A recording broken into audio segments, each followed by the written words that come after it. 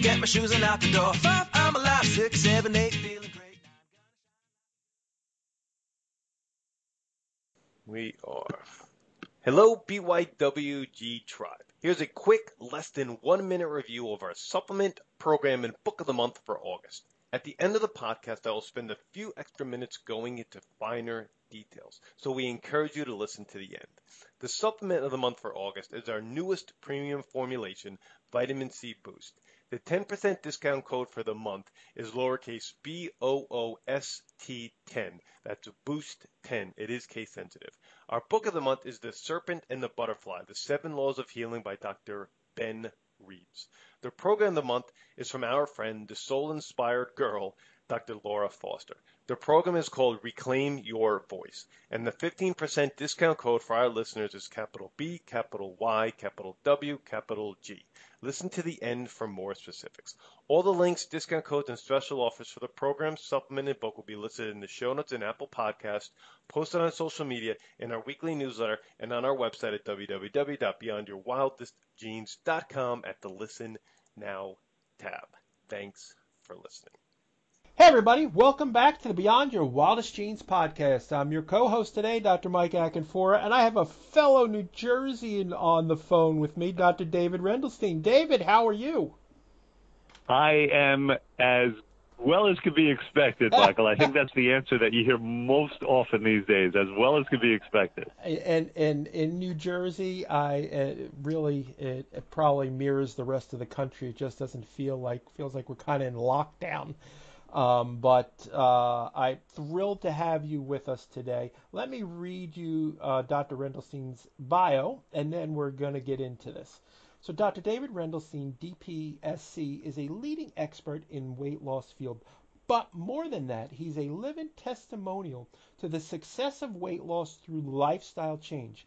He has lost over 100 pounds in 6 months using the very system he now uses to help clients lose the weight they've been battling for years.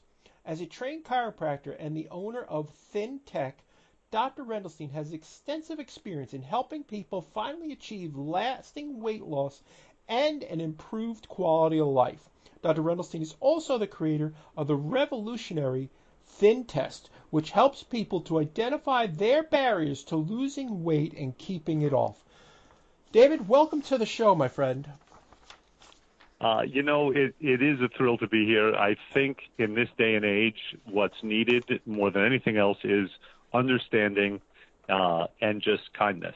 And so if we could spread a little of that around, then our time together will have been successful. It's really interesting that you said that, because I was talking to a friend of mine the other day, and the only way I see us finding our way out of this is understanding and love. Like Right. We really are.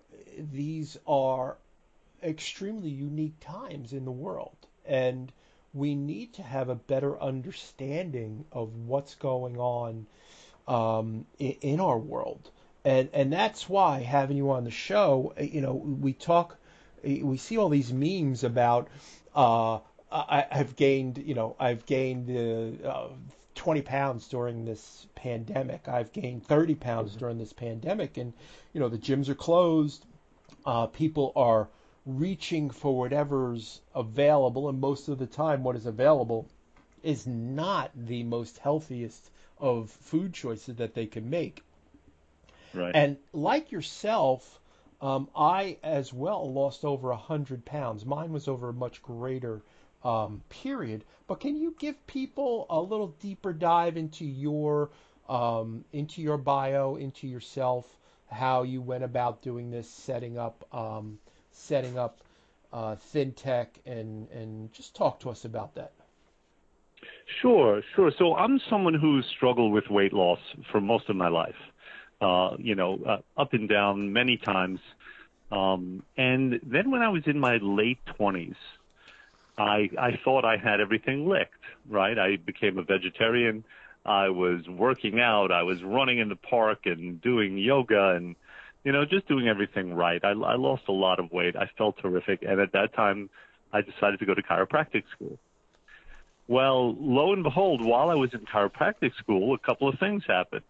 One was I had a rough breakup with somebody, and the other thing is that there was all the stress of school. School is very stressful. There's always something to be studying for. You're not making any money. You're, wondering about your future and what it holds. So those stresses kind of compiled that it was kind of a precipitating event. There's always a precipitating event, it seems, when somebody starts to gain weight. There's always some kind of a stressor, whether it's a divorce, a loss of job, having a child. So that happened to me, and I started gaining weight, and I just kept gaining and gaining. And then I tried a lot of things, Michael. I tried everything from Brazilian jiu-jitsu to obviously Weight Watchers, which apparently everyone has to do. Mm-hmm.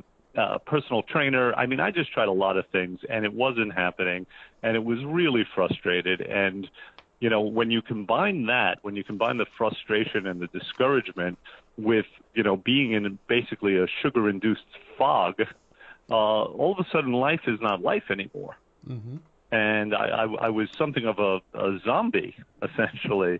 And one day, fortunately, I was at a seminar, and I met a couple of guys who I had known, and they lost a lot of weight. They told me about this program. I did it. I lost 100 pounds. I had my sister do it. She lost 35. A cousin he did well. My aunt did it. She lost 60. My mother lost over 100 pounds herself in her 70s. That was more recently. But I have this wonderful tool now that I can use to help people, and that's what I do professionally. I don't practice chiropractic anymore. Weight loss is my entry into the health field. It's how I help people achieve their goals. That's awesome. So let's talk about this tool that you're bringing to the world. Sure. I mean, I think the best way to talk about it is to draw a distinction between what's happening out there and then what we do and what we want to accomplish, because most of the time the weight loss has been separate from actual health achievement. Okay. And I think that's to our detriment. And if you think about all the desperate, unhealthy ways that people try to lose weight, it's everything from starvation to surgeries that bypass the digestive tract to drugs. I mean, it's a very important topic for people. It's emotionally charged. People desperately want to lose weight, and they don't know how. Right. And they do things that ultimately make them less healthy, actually slow down the metabolism to make them more prone to gaining the weight back and more, and they end up in a worse situation and become even more discouraged and frustrated and apathetic, and they don't even want to try anymore. So our philosophy is you have to make the body healthier. It's not about weight loss per se. It's about fat loss and health attainment, right? Weight is not our enemy. Weight is the exertion of a force upon the earth, essentially. It has nothing to do with our health. Every linebacker in the NFL is overweight, and yet they're all ripped. Yes. You can see their abdominal muscles. Mm-hmm. So we have to burn fat, which means we have to make the body work more efficiently. If we liken it to an engine, if the engine is not working, then the car is just not going to go regardless. So that's ultimately what we're doing. We have a variety of ways that we do that, but just a couple of examples is this. People don't know, for example, that if they're in a state of chronic inflammation, that will change their hormones and slow down their metabolism and lead to weight gain. People don't know that if they're not properly hydrated, if they don't have the nutrients, they can't create the energy to burn the fat. So we want to address all of these things in addition to providing good coaching, which we do generally with daily texting, to help a person along through the journey. So that's our approach, and that's why we get such great results. So that's where you really talk about taking control of your health. You're really not saying weight loss is a byproduct of taking control, correct? Yeah, and I love how you put that, and now this is going to become fun, because now we're going to talk about some subversive things. Okay. And we're in a time period where we've had the opportunity to reflect. Sure. And my concern about this time period, Michael, is that the conclusion that people are going to come to is not the conclusion that, hey, we have to take more responsibility for our health. We have to take control of it. We have to make sure we're not one of the quote-unquote vulnerable or susceptible population by building up our own immunity. My concern is that the conclusion that people are going to come to is that we have to avoid people, we have to avoid life until such time as they create some kind of a medication or vaccine that's going to save us. And so we're going to go to a state of relatively low responsibility, which I think is going on with individuals in general and specifically with their health, right? Because we tend to listen to whatever anyone in a white coat says as if it's gospel. Yes. To a state of even lower responsibility for our health. And I think that's a damn shame if that's what happens. Well, let's hope that it is not going in that direction. And what can we do? What can we do differently? So what could we as individuals do differently, Sure. or what could we as providers do? Well, let's say both. What can we do as providers? Number one, and then help people see that they actually have to accept responsibility for their own health. So what can we do? Yeah. I you know what? I think in both cases, just from different directions, it starts with understanding. Okay. Right? So now you know this, right? Because you've done, I'm assuming you've done lectures in your practice and you've spoken to hundreds of people, health providers, lay people, etc. And it's always a very interesting thing when you say to somebody, okay, you say you want to achieve health, but what is health? How do you define it? Mm-hmm. And tell me if I'm wrong. More people than not will say it's the absence of symptoms. Absolutely. When you feel good, right? Yep. And you and I know, and the dictionary knows, that is not the definition of health. Correct. The definition of health is function. It's when our bodily systems are functioning correctly.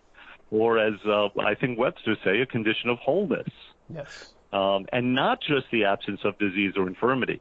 So people have to understand that the suppression of symptoms is not the same as the achievement of health. Taking medications so you don't feel bad has nothing to do with building health. And in fact, over a long time, it'll take a person further away from health. So I think that's where it starts. I think everyone has to have those fundamental understandings about just what health is. Otherwise, there are a lot of people out there with a lot of knowledge. They know a lot of facts, but with no understanding. Yeah, and I don't want to. Yeah, I'm sorry. No, we thought that the reason why things were the way they were is because we weren't getting the information out to people, and that's proven not to be true because we're living in an age where information is readily available. You don't have to go to the library and do research. You can literally go on your computer and look up anything in the world. So it is not an information problem. Right. So go ahead. Right. It's a wisdom problem. Yes. It's an understanding problem. Now we've gone to a point where there's too much information. Mm-hmm. So it's not good if there's too little information. If there's too much information, there's overwhelm. If there's too much, you tend to rely on the quote-unquote experts. Right. Well, I got to tell you something. Most of the experts have never studied health. Most of the experts would flunk that test. Yes. What is health? Mm-hmm. And I don't think, just as a matter of fact and not as a matter of judgment, I don't think you can call yourself a health professional if all you've ever studied is pathology. And this would make me very unpopular. And I have a dear friend who's an MD. And I said that, and she was upset. She got it. She understood it. She's a little different in her orientation. But that would make a lot of people very upset. Mm-hmm. And they would say, well, who the hell is this guy to tell me I'm not a health professional? I mean, look at my license. It says I'm a health professional. Well, okay, good. Tell me something about health. How does one achieve health without medications? What if someone came to you as an MD and you examine them and everything was in the correct parameters, their blood pressure, their, all their blood work, and, you said nothing's wrong, and they said, good, okay, I want to achieve health. Help me. What do you have for them? How can you assist the body in self-healing and in self-regulating on an even higher level than it already does? These are questions that we ask. These are Yes. questions that crazy holistic hippies ask. But the powers that be don't. It is, I say this often, but for those of us in the health and wellness arena, we ourselves have a story to tell. And most of us have overcome an obstacle Right. and it's just where we could have kept it to ourselves, but it's it's primordial where we want to belong to something bigger than ourselves, and we want to share it with the world.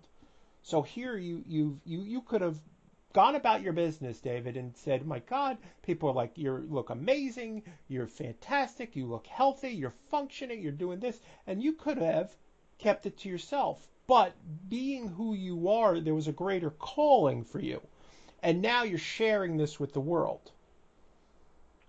Yeah, and isn't that funny, Michael? I don't think either of us set out to be evangelicals. No. But that's where we find ourselves. I think this knowledge is sorely needed. Hey, science being what it is, there might come a time where we can just plug into some machine and it'll heal everything. And we won't have to worry about it. We won't have to take responsibility. We could eat whatever we want. We could do whatever we want. But we're not there. I mean, right now we have, thousands of years of human evolution. And the one thing that we know for certain is that the body is a self-healing, self-regulating organism. Yep. It needs no help. It just needs no interference. And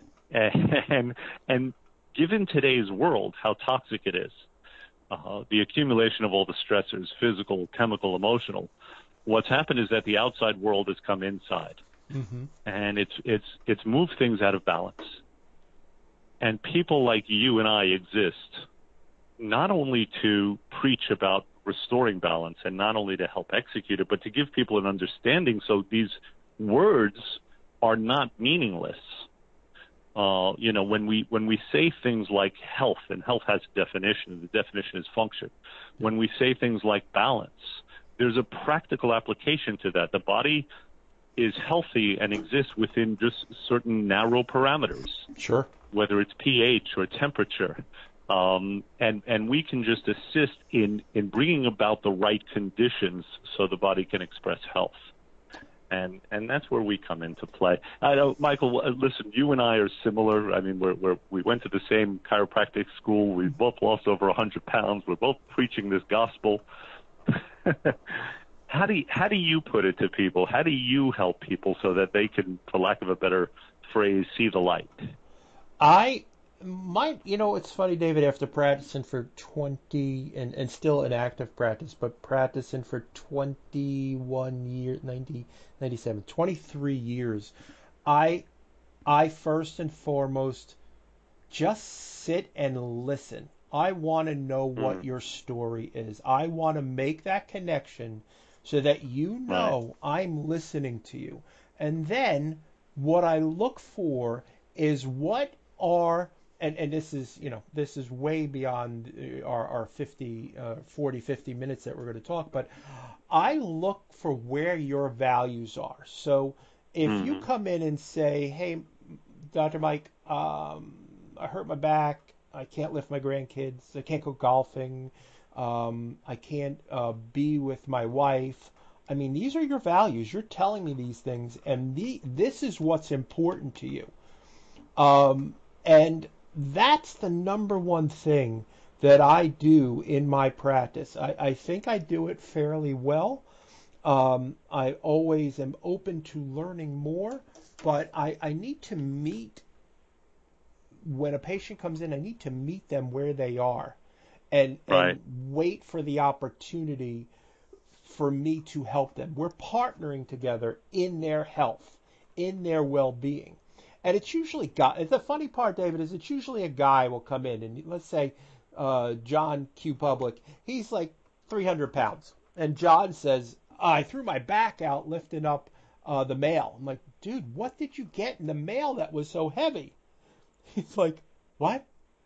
I was like, well, you don't have a back problem. You've got a health problem. And Right. I want to help you. I want to partner with you in getting healthy. So that's usually Right. how we do things in our office, but it's probably very similar to what you're saying. Well, it is, and look at me violating that right now, just getting on a soapbox and preaching and and not necessarily respecting where people are. So that's probably because that's where I am right now, right? I mean, I need to express that. I need for people to know these things. But you're right. It's one of the things we're going against is a person's accumulated understanding, right or wrong, that happened, from the time they were born.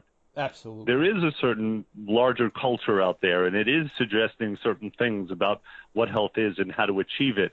And if I come at a person in the wrong way, which is, I think, part of what you're saying, is that they're going to reject what I have to say because it's just different. It's not part of their reality. Yeah, it's funny, David. If they've been fed all this information and their glass is really full, and Right. we've got to do something to help unfill that glass with that stuff, so that what we're saying, which is really the truth about health, that it has an opportunity to sink in a little bit. So what do you do? Like when you wrote something in a touch point that I really wanted to hit on because I've never seen it written that way, and it just struck a chord with me, which I really love. You mean I use poor grammar? Is that what you're saying? No. Quite the opposite. Okay. Quite the opposite. How do you go about finding joy in the creation of health? Because I've never seen that written before anywhere, and I love how that feels to me. So what do you do about finding joy in the creation of health? Yeah, so this is also an awesome question, and it goes back to kind of the basis of how we operate and how we've learned to operate. And I think the problem is we're talking about, taking responsibility, and we're talking about creating health. We have to understand health is not an event. Health is a journey. And it requires essentially surrendering to that journey, accepting it as a journey. And what I mean by that is that more often than not, when a person comes to see us, it's to handle an immediate problem. Mm-hmm. When a person comes to see me, they're unhappy, they're miserable about their weight, it's affecting their health, it's affecting their quality of life. They want to lose the weight. They want it as fast as possible. There's no joy in the process. In fact, there's resentment. They have to do this. Mm-hmm. And I'm going to put some constraints on their freedoms, on their enjoyments.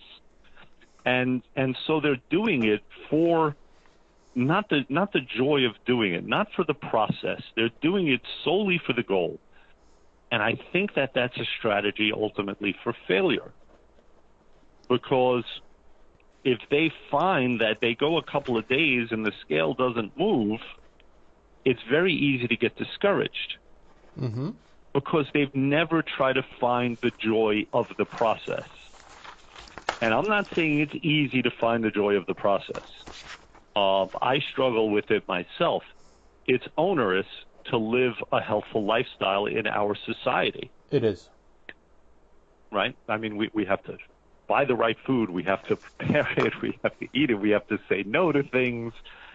I mean, but if a person becomes aware of the process, of their resentments, of the things that they're fighting and how they're fighting and sabotaging themselves, I think it's possible to find the joy in eating healthful food, in the feeling of lightness and breathing. And I think it's possible to do. I'm not saying it's easy. I don't promise anyone a rose garden, but that's the goal. Michael Jordan Michael Jordan wanted to win more than anyone else, but he was fully process-oriented. He loved the whole thing.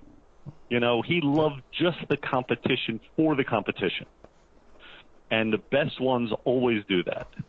And that's what we're trying to help people with when we can. Oh, absolutely. The interesting thing is, and I heard it on Tim Ferriss's podcast. When we set a goal, the goal is not the object. The object is to become the person who achieves that goal. Right. And I heard that it's just like when you wrote that down, like there are certain times in our lives when we come into when something strikes a chord in us, and when you wrote that, it was very similar for me. It's like that's just brilliant way of looking at it. Finding joy in the creation of health.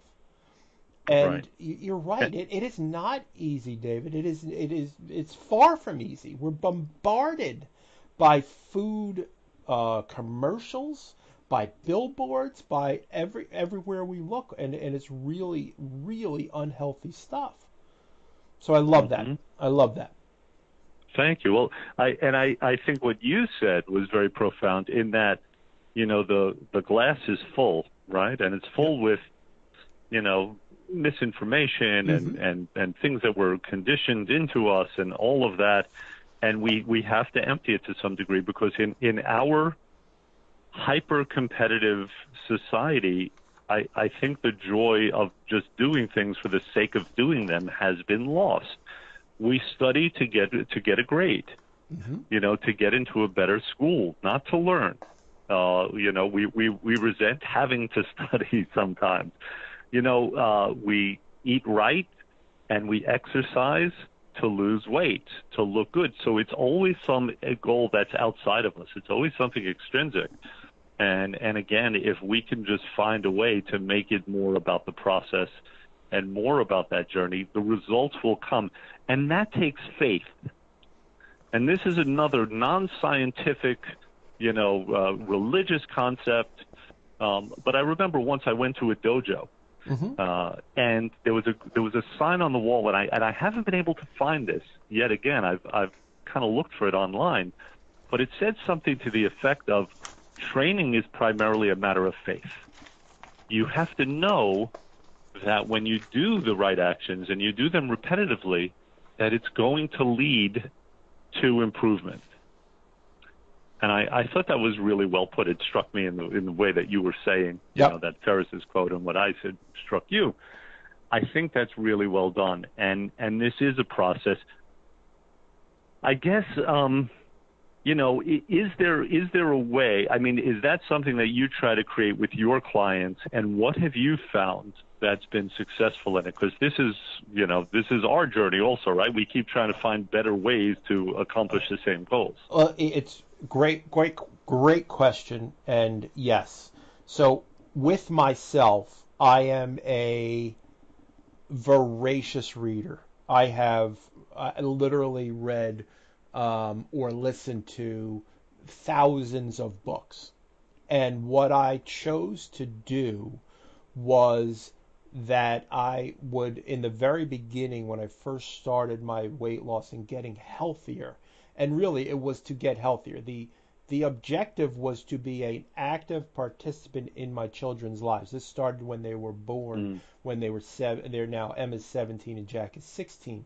And I bought a used elliptical machine, and I would not allow myself to read unless I was on the elliptical trainer.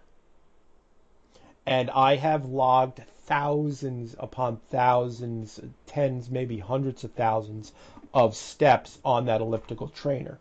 Now, I've taken that a step further in my values are health, family, education, both teaching and learning, and financial abundance. I have taken that a step further in I do a lot of walking these days, but I do not walk unless I am listening to a podcast, a class, a journaling something. I make sure I tie my values into what's important for me. Mm-hmm. So that's where I've taken that faith. I know that if I put the time in, I'm going to find joy in getting healthier because it sits with my values. It is congruent. That's the word I'm looking for. Wow, that's so important, right? I mean, when do we feel really bad? It's when we fail ourselves. Mm-hmm. When we do something that's incongruent. I think that's really, if you can combine that with the understanding that you're imperfect, right? Because how many of us go down, this guilt spiral, right? We want to eat healthy. It's important to us. We're doing it not only for ourselves, but we're doing it to become better people. We're doing it for our families, to live long, fulfilling lives. And then we find ourselves out and we eat something that we know we're not supposed to. Now all of a sudden there's this, self-critical guilt spiral that we descend down and we want to give up. And the next day it's easier, I already screwed up. Well, why don't I keep going? So I think if we can combine that, the being congruent without forcing it, with the wanting to, there's the power of choice inherent in that. Yes. With being kind to ourselves, I think there we have a pretty good formula. Thank you for that. Oh, absolutely. So talk to me about some of the barriers that you see to weight loss and really how to overcome them. I think we just started to touch on this, but talk to me about that. Well, now we're getting into this thing that I created called the ThinTest. Mm-hmm. The whole idea of the ThinTest is to help raise people's awareness about what their barriers are. It turns out that the barriers are pretty finite. There's not an infinite number of barriers. And they come down to just a few things, right? I mean, there are environmental factors that could get in our way. Mm-hmm. If you have a spouse who tends to sabotage, or you have a family that's all about eating, there's understanding. If you don't have the right understanding, if you think in an extreme example that potato chips are the way to get healthy and lose weight, then you're off from the very outset. There's physiological factors. Obviously, we need a functioning metabolism. There's the ability to accept help from others. Believe it or not, that's a big one. Mm-hmm. To be humble enough to just know that we don't know it all, and some expert help is a good thing. So that's what this test does. It's able to help a person identify their barriers, because here's the thing that we have to understand. It's just like in an organization.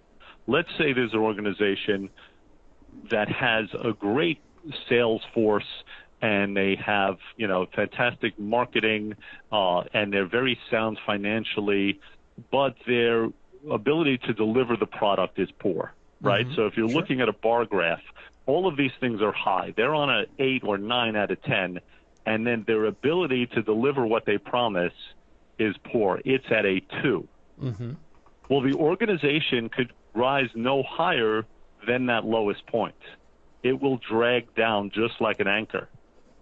Sure. And it's the same thing with people. If you have the right understanding and you're motivated and you have all of those other factors going for you, but physiologically your metabolism is just off, it's just broken, well, you can't rise higher than that. And those are the people who cry to us. Sure. Who say, I've done everything, I do everything right, and I can't lose weight.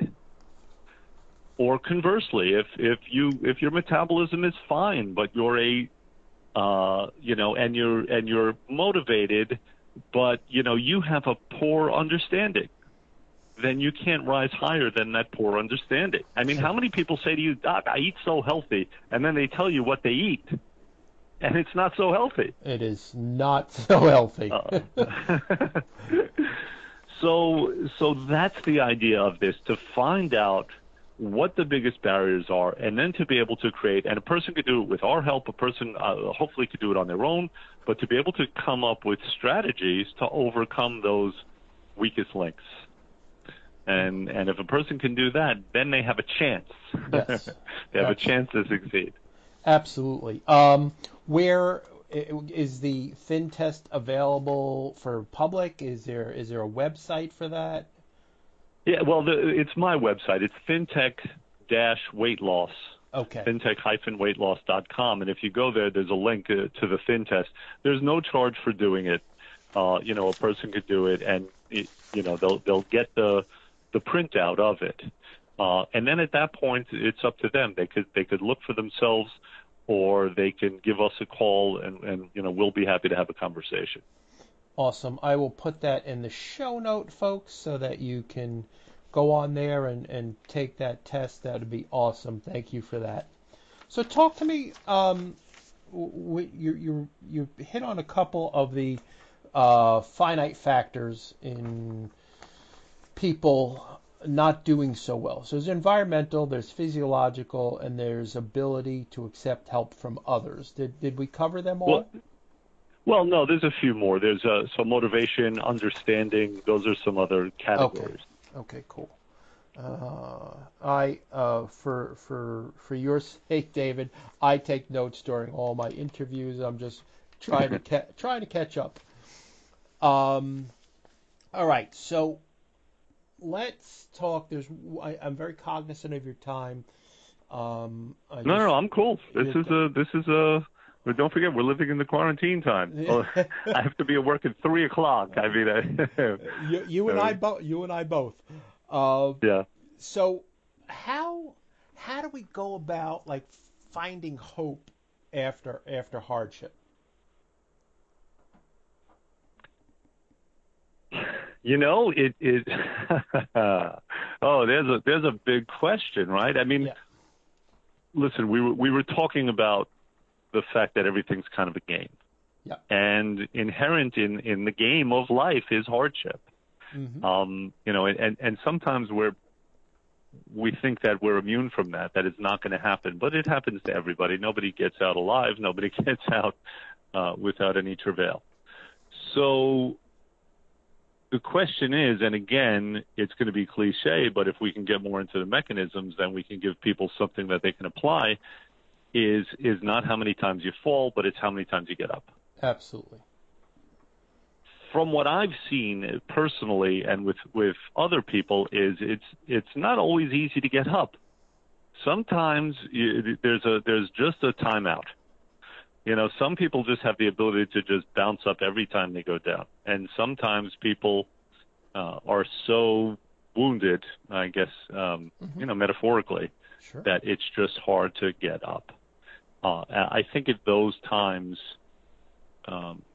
it's good to just get outside and walk. You were talking about walking. Mm-hmm. I encourage everyone to do that, especially now, to look out at the environment, to see that it's not as scary as maybe we built it up, to see that there are good things. There are birds chirping, and there's a breeze going through the leaves. Mm-hmm. In other words, to get out of our own heads. I think that's where it starts. There was a funny thing someone said years ago, and it's a play on a cliched expression, which is, a mind is a terrible thing to have. And I think that's true. Sometimes our attention gets so introverted, right? We're looking inside at our own worries and problems, and it's so hard to disengage from that. And the first step, if you could just pull yourself off the couch, get outside, and look out at things, then and be patient with yourself. Ultimately, you start actually seeing those things, right? Your attention goes from the worries to the world, which is where it should be. That's where the game is played. So I think that's a good step. And I think there's a couple of things. So this gets into something we haven't discussed, which is the elephant in the room now, which is this crazy-ass world we're living in. Yes. I've been begging people since the beginning of this. My clients, I've been making videos. We actually started a Facebook group to help people through this time. It's called The Coronation. Mm-hmm. And I've been begging people to do two things. One, ignore the news. Amen. Ignore the news. Amen. It doesn't matter how strong a person is mentally. When you're inundated with that kind of negativity, it's really hard, to be strong. Mm-hmm. So that's the first thing. And the second thing is to get out and walk daily and look at the environment, because we've been led to believe that we are in a really, really dangerous environment. Mm-hmm. And when a person is in a dangerous environment, or they conceive themselves to be, there's only a couple of strategies. One is to be angry and to hit out. Mm-hmm. And we've seen evidence of that, right, of late. Yep. And another is to go into a fetal position. Yep. And one of my concerns now, and the reason, if I could express something that really pissed me off, Sure. is there was a medical expert, considered the expert of experts these days, and he suggested that the answer going forward, forget about even this time period, right, that this is not an isolated time. He said the answer going forward is to wash our hands obsessively and to never shake anybody's hand ever again. Right? I was so incensed by that, because what he was doing is essentially is throwing out all context and saying that we have to avoid people, we have to avoid the environment. He was spreading fear more than he was spreading a message of hope and of strength from within. This guy, by the way, is an immunologist, right? So theoretically, he studied the human immune system, which is what needs to be built up now, so we're not susceptible. And he was saying, well, we have to avoid everything.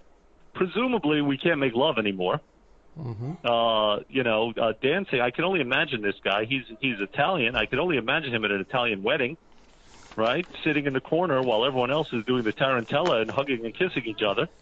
I mean, that is not a world that we want to live in. It is not. It is not. It's avoidance, right? Absolutely. So, again, I'm on my soapbox, and I lost my point, frankly. So if you could help me out, I'd appreciate it. But the two things: ignore the news and get out and walk daily. Thank you. But the one thing here's something I heard. One of my distance mentors, and quite frankly, somebody who helped me lose the weight is Rob Wolf. He's been on the podcast multiple times. But here's a scary thought. Babies that were born during this period that are in the ICU or the NICU, they've not seen a human face. And this is a scary, scary proposition for this generation, where we know our science has shown that human beings need to see the face of their mother. They haven't even seen their mother. Right. They've only seen the nurses covered head to toe. This is really sad. And if we listen, and they need touch, and they need affection, touch and affection, and they're getting none of this. It's time. I don't want to get on my soapbox, but I agree with you. It's everything fine. You said, David. Everything. Ignore the news and get out and walk. Get out and enjoy nature. And everything to me seems more vibrant when I look at nature now. I think it's just a greater appreciation for nature. I live at the beach. I work in the city. I've started at lunchtime. I go for a walk on the brand new Bayonne Bridge, which is a walkway that's 12 feet wide, and every day there's 40 to 50 people up there. And I get the most remarkable views of New York City and Staten Island and Bayonne. And I get out and I walk. I walk the dog every night. We walk for an hour. We walk on the beach. We walk in the water. We do all these things. And there's just the world, they, them out there, the news people, they want you to think that the world's a big, scary place. Yeah, and again, I'm not sure, and I certainly have those thoughts, and I'm not sure what their intentions are, and they're probably not monolithic. I just know in practice that is what can happen. Nothing else can happen.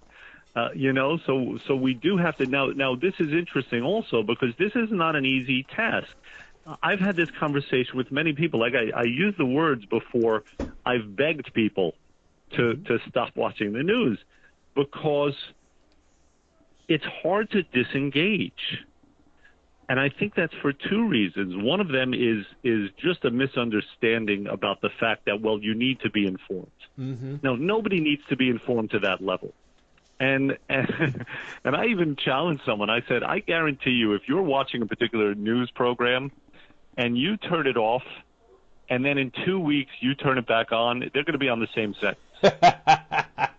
Very true. Very true. And then the other thing is something emotional. I think there's this emotional thing. It's like the car wreck thing. Yeah. It's like you have to look, and you can't, and people can't pull themselves away. It takes strength. It takes discipline.